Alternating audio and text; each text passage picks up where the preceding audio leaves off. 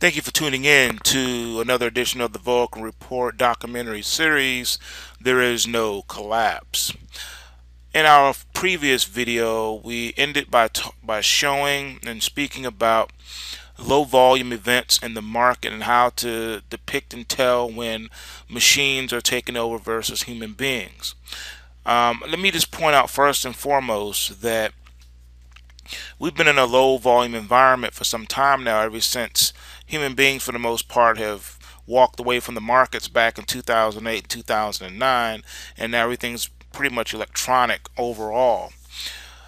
The reason why you can see this situation go down the way it's going down is because when computer algorithms take over a market, you tend to see a scenario where you have these large balls, these spikes and crashes, but you see it normally on low volume. If you see a bar like that with very low volume, that's the machines taking over. That's the ebb and flow, supply and demand, built-in electronic curve in the market to keep the market sustained at a certain level, price level. They can also move markets. So like here, we rally and then we came down. It was sold. Okay, that's human beings in there. You can see the volumes are increasing there. However, when you see it in low volume environments, so in a low volume environment, if you see a large move up or down in low to no volume, those are the machines. All right, that's a pretty easy way to determine what's going on. So in the previous videos, the charts I showed you and I kept saying, look at the volume, look at the volume. Well, that was it. That was an example showing you where the machines were in the market doing what they needed to do. And I say machines because really not machine per se. It's algorithms. It's all electronic, where the markets are being maintained by program. All right. So vision the matrix. All right. The matrix is already put together, and it's self-sustaining. It takes care of itself. Every now and then you have someone to come in and do something, push the button per se, to drive the market up or down, but that's about it. Everything is electronically connected now. And that's the point I was driving at. There's an electronic connection interface in all global markets. All right, all asset classes. I don't care if it's forex. I don't care if it's commodity futures. I don't care if it's stock equities. Doesn't matter. Options, you name it. Everything is controlled by algorithms and computers. Okay. God forbid something were to happen. You could blow up New York. The market will still go on. You could take out London. The market will still go on. It doesn't matter. Name your financial hub. The market will still go on with no problem, because it's computer algorithms, and they have contingency systems all over the place. Okay, so the market is not going anywhere from that perspective. Okay, all right, so what about booms, busts, and crashes and stuff like that? Okay, the reason why you see things happening in Argentina, Brazil, things like that, is because this system has already been put in place.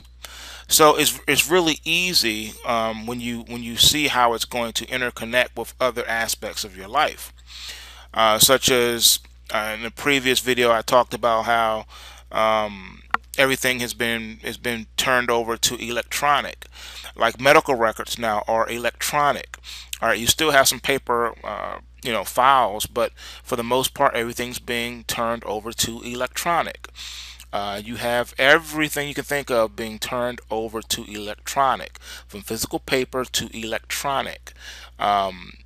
This process started back in the late 80s, when the government rolled out a lot of money to take everything and put it into a big mainframe database. Those jobs were called data entry. And a lot of times we were entering data and did not know what data we were entering or what it was for. We were just entering data. That was one of my first jobs out of high school, was data entry. And I worked for a company that contracted with the federal government. Okay, and we were doing things such as data entry, entering sensitive data into the computer. Didn't know what you were entering, didn't really know what it was about. It was just all types of data. So we were building the internet without even realizing it. We were building the databases that contain the internet. So all that, the internet was technically built in the late 80s. All right, through all the data entry that was going on. All right, that was one of the number one jobs, data entry. Okay, so moving along. Someone had asked, what do I think about the Shemitah and things of that nature? That's on a whole different subject. All right, because that's going into biblical references and looking at God's divine dealings with a nation. That's a whole nother topic, a whole nother subject. So I'm not really speaking on that. I'm sharing what's happening from a natural perspective with man building a electronic infrastructure, an electronic grid, if you will, that's going to eventually not just control the markets, but it's going to control every aspect of your life. Well, you won't be able to do anything without being associated with this electronic grid, control grid type of a system. And they test this system from time to time, like what they did with the May 6, 2010 flash crash. They crashed the market and brought it right back up again. These are tests just to see how how the infrastructure is holding up, and from time to time they have to do that. And then of course they explain it away, bogus news and things of that nature.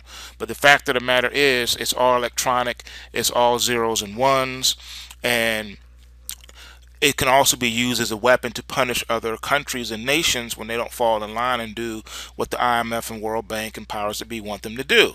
So if you get out of line with the foreign central bank, they just turn off your digits, if you will.